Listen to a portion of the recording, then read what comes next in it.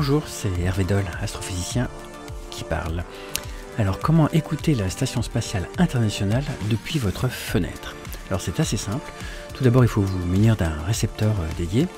Et ensuite, d'aller sur le site web de ARIS France. ARIS signifie Amateur Radio for the ISS, donc les radios amateurs avec la Station Spatiale Internationale.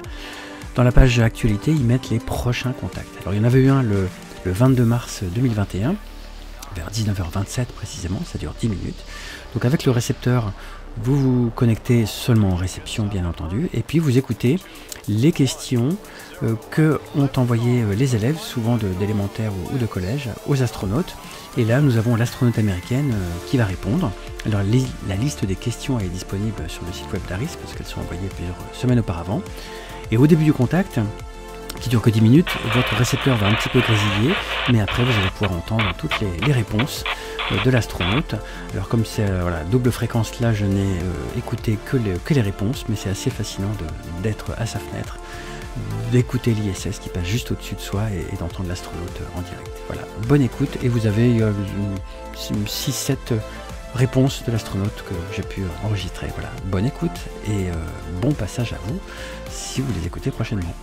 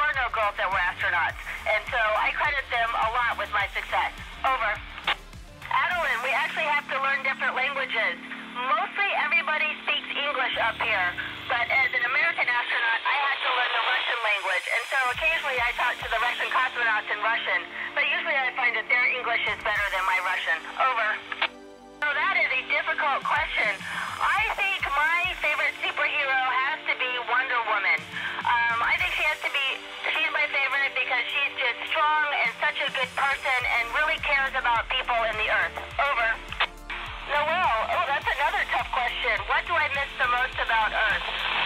It's not an object. I think it is really missing my friends and family. Over.